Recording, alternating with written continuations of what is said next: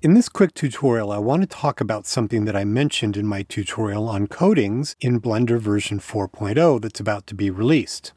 I mentioned that the new coating revamped functionality is energy conserving as one of the benefits in it.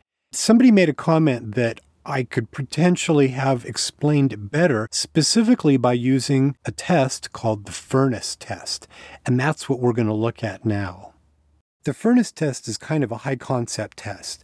It tests whether too much energy is leaving a surface. When we're rendering surfaces in a 3D application, we have these various BRDF layers that I mentioned in the coat tutorial. And each time energy reflects off one of those layers, it shouldn't be available to the layer below it. But Blender has been allowing that to happen, and you end up having an accumulation of too much energy on a surface because of that. But it's not just energy conservation. There's a related, but a little bit less known concept called energy preservation that we're also going to take a look at. The simple scene that I have right here is such a simple scene, but it will break a render that does not have energy conservation. In the surface here, I've got a simple white background that is producing all of the illumination in the scene. It's light coming omnidirectionally, every direction hitting the surface. The sphere is the only object in the scene, and it has a white base color. Pure white, that's it. By default, we only have a diffuse component going on. We don't have specular, we don't have anything else turned on. It is simply diffuse reflecting. And when we turn on the interactive renderer, what should happen is that you don't see anything. That's the essence of the furnace test, is that your test object completely blends into the background. Here in Blender 3.6, even with only a diffuse component, Blender's failing that. A perfectly rough diffuse surface, really one of its primary characteristics is it doesn't matter so much what direction light is coming. The light that comes into it gets scattered off in all random directions, and it should be just flat. But Blender's diffuse function is actually producing a little bit of darkening at glancing angles. Well, I bet you didn't notice this, that roughness actually affects the diffuse component, the base color, of the principled BSDF in version 3.6 and before.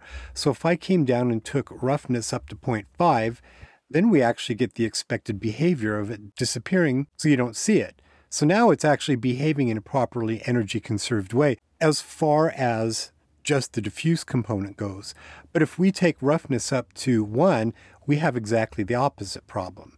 So I don't know what the thought is behind its behavior, but I just wanted to bring this to your attention because we're going to kind of come back to this roughness thing in just a little bit. But what I'm going to do is I'm going to take roughness all the way back down to 0 so that we're not considering that a variable in our investigation. I have a suspicion that this behavior we're seeing here at low roughness is maybe a crude attempt at trying to do some form of energy conservation, because it looks to me like it's behaving according to the Fresnel effect. But that's just the thought. I don't have any proof of that. So what we're going to do is we're going to take specular and take it up to its default behavior of 0.5 that creates specular reflections that sit on top of the diffuse component, where the low end is 4% reflectivity, and it follows the Fresnel curve up to F90, the high glancing angles, where it becomes 100%. And this is what we now get. Now, it seems kind of subtle, but I want you to look at that carefully. What we see is a very slightly brighter face-on area than we see in the white background, and certainly we see a little bit of the glowiness. If you watched my tutorial that I did, maybe a year ago now, on energy conservation, when I realized that Cycles was not properly energy conserving, I talked about materials or surfaces looking glowy. And this is what I was referencing, this effect right here, where we are seeing too much energy leaving the surface, especially at glancing angles. So what's happening is Cycles is taking the specular layer, the reflections, rendering them according to the Fresnel effect, and then just simply adding them on top of the energy that's already reflecting off the diffuse component. It produces a mismatch in energy, especially at glancing angles. It's reflecting too much energy. It's violating the laws of physics, essentially. So let's take this a step further. If you remembered in my tutorial on coatings, the principled BSDF has reflectance layers that sit on top of each other. And each one of them is reflecting a certain amount of light, and a certain amount of light is then progressing down to the next reflectance layer underneath it. And the amount of energy that's reflecting off that top layer at whatever incidence angle shouldn't be allowing that given amount of energy to then progress down to the layer below it. But that's exactly what's happening. So let's come down now to Clearcoat. Here again, we're in 3.6, and I'm going to take Clearcoat up to its default position of 4%. And look what happens. This gets even brighter. So the energy from Clearcoat is reflecting, and it's simply adding itself on top of the specular layer and then on top of the diffuse layer. Well, we can take this a step further even. Let's come over and take Sheen up to a value of 4, and that also is adding energy to the equation here. So you can clearly see that Cycles is violating. It's totally failing the furnace test. That sounds really harsh. I shouldn't be that harsh about it because the system sort of relied on the fact that you could be putting reflections on top of a surface that had a relatively dark, diffuse type of surface that if you laid extra energy on it, you may not necessarily know that there's an energy violation. But this is actually really such an important thing for realism in renderings. And if you don't have this energy conservation thing nailed down, people can look at it and say there's just something not quite right. So let's back up now. Let's go the opposite direction. I'm going to remove Clearcoat. I'm going to remove Sheen. And we're going to remove Specular. We're going to go back to this default. Well, what happens if we take this up into metallic mode? And let's now talk about energy preservation. Let's come in now and take metallic all the way up. The sphere disappears. This is expected behavior because the sphere, its base color is white and it's perfectly sharp. There's no roughness. And so it's perfectly reflecting the environment. We're going to take note before we go on too much farther. Notice GGX right here. Keep that in the back of your mind. Let's come down to roughness now and watch what happens as I progressively increase the roughness. Notice that we can begin to see the sphere. So why would roughness begin affecting what's happening with the energy on the surface? If we look at it from a graph standpoint, it's mostly just a flat line across the top of the graph, meaning it's uniform reflectivity regardless of the incidence angle. Almost. Technically speaking, there is variance, but it is far less variance than what we see happen when we have just specular reflections. So if I take roughness up farther and farther, look at that. That sphere gets darker and darker to the point that we get up to 1.0. And the metallic layer, when you render it with very high roughness, it behaves like a diffuse surface. But look at that. So something's clearly wrong. Well, this is a manifestation of the GGX algorithm. The GGX algorithm is based on what's called microfacets. It's a way of simulating very, very small scale perturbances or irregularities in a surface that scatter light. It turns out that the original GGX algorithm didn't simulate a multi-bounce function on all of those little microfacets. So once the light hit one of those small microfacets, it would terminate. Well, this would cause what we call an energy preservation problem. So what a system needs to do is have the light come in, hit those microfacets, and then bounce a couple of times, as if you had light coming into a room from the outside and bouncing around on the walls. So that is what the multiscatter GGX function does. And look at that. Isn't that interesting? Well, it turns out that this is one of the new adaptations in 4.0. 4.0 actually has a revamped multiscatter GGX mechanism that is now set to be the default, and you should just use it all the time because it will solve this energy preservation problem. The downside of using multiscatter GGX in 3.6 was that it was slower to render and had a tendency to produce more noise that made it less than ideal, but this would also affect very rough glass. So a brand new algorithm was put in place. So even though you may see multiscatter GGX in 4.0, it's a brand new algorithm that is much more efficient and doesn't have the issues that Multiscatter GGX had in 3.6 and before.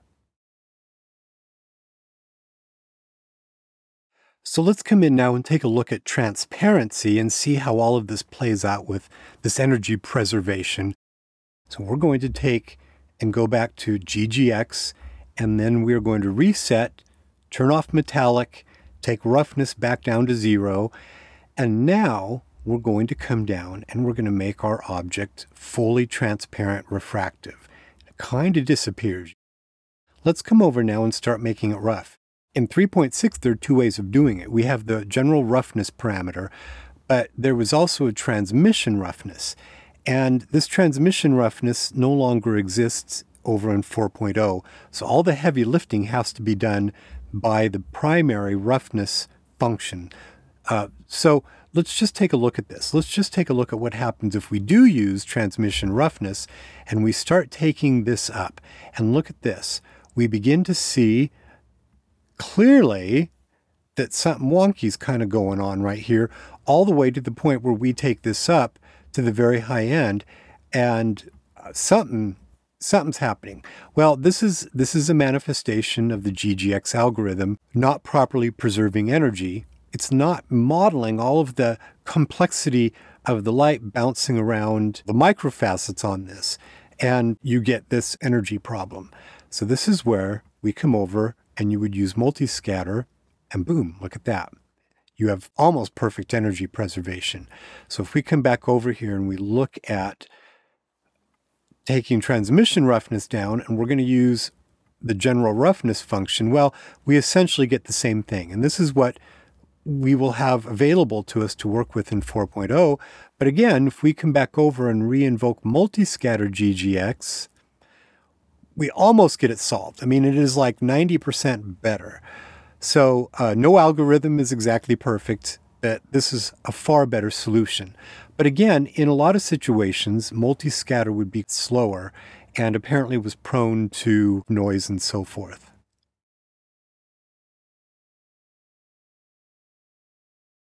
So here we are over in Blender 4.0. Now let's take a look at it.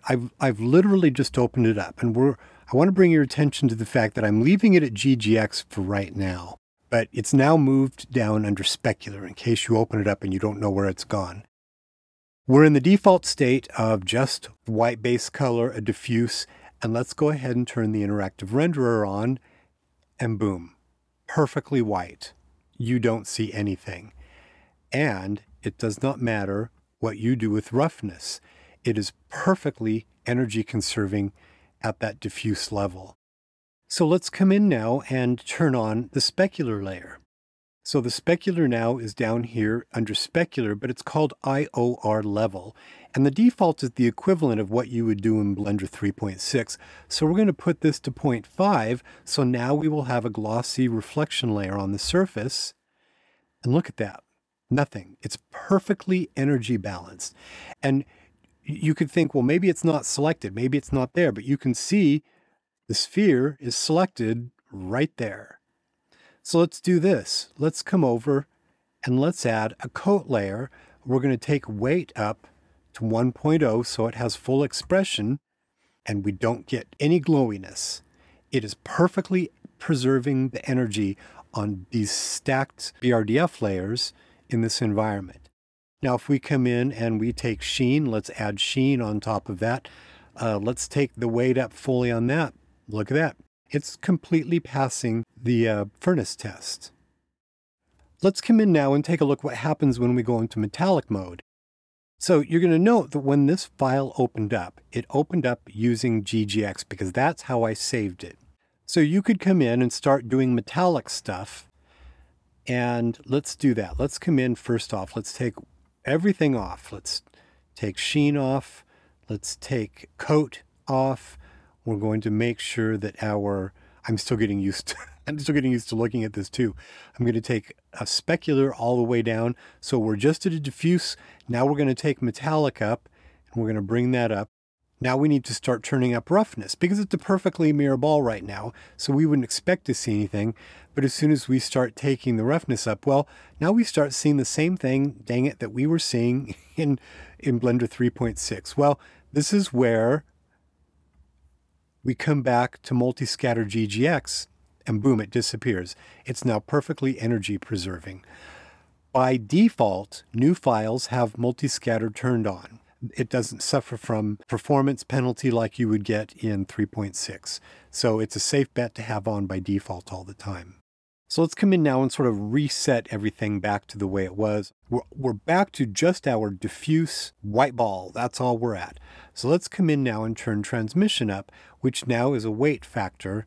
Let's turn it all the way up, and it again disappears because it is just perfectly transparent and glossy. And let's come over now and turn roughness up, remembering that under specular, I've left it back to the file default of GGX. So this is something you just want to look for when you bring in older files.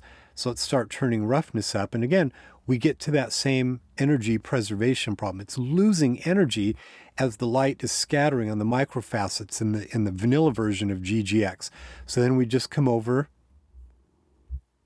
and we take GGX and we go into multiscatter mode. And there we go. It's not 100% perfect, but it is far better than the standard GGX. And we don't have any performance problems or the issues that the old multiscatter GGX had. So that's why it's been turned into the default for all new files. So what we're going to do is I just want to show a couple of examples because this is all kind of dry stuff, but this energy conservation is very, very important for realism. Hopefully this makes sense. When you watched my tutorial on coat, the couple of examples that I gave about energy preservation, hopefully there's context now for understanding those. They didn't just get darker in some random way. But let's take a look at a couple of quick examples. All this white going on and a little bit of color. This is in 3.6, no energy conservation. So let's come in now and turn on the properly energy conserved, and you get that. It's subtle, but it improves the realism of the scene, and that's incredibly important. Let's look at another example. This is another test scene that I used. When I look at it, I look at this edge, and it's glowy to me. This is more of a problem that you were prone to see or apt to see on lighter colored objects. So now, if we see the energy conserved version in 4.0, you get this. And I bet you weren't expecting to see the ground darken so much. It's a high glancing angle relative to our line of sight. So if I turn energy conservation off and then back on, you can see a lot of energy was being put back into the scene that shouldn't have been there. In this car rendering, which I used in my tutorial on coat, we have a rendering from 3.6. Doesn't look bad, but it suffers from both energy preservation and conservation. This was rendered with GGX, and it's got a metallic base layer, and then it's got a coat on top of it. When we render it with multiscattering GGX, we get this. And look at that, it actually lightened up a little bit.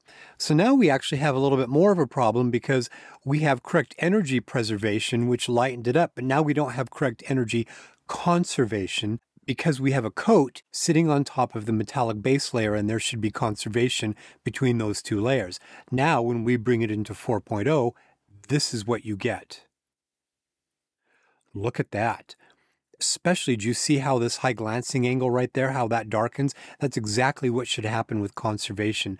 And that's what we also see on the top of the roof. So Blender 4.0 is using the new Multiscatter GGX, which is giving you correct energy preservation. And then on top of that, it's using the correct energy conservation to reach the correct energy distribution between multiple layers across that surface. And it just looks better. Let's look at one more example. Here I've got this kitchen scene that I use for testing purposes. And this is 3.6. The camera is at a pretty high glancing angle to this white countertop, but we're also at a pretty high glancing angle to the wood here, which is glossiness. We can see the reflections. And now let's turn on the 4.0 version. All I did was open it up in 4.0 and rendered, and we get this. Do you see that darkening? That was the energy conservation process taking place. And it looks a little bit more real because of that. And both of these use Filmic. I didn't use AGX because I didn't want that to confuse things. I hope you found this to be a bit of an education into why this energy conservation thing is kind of a big deal and why I'm so excited about it.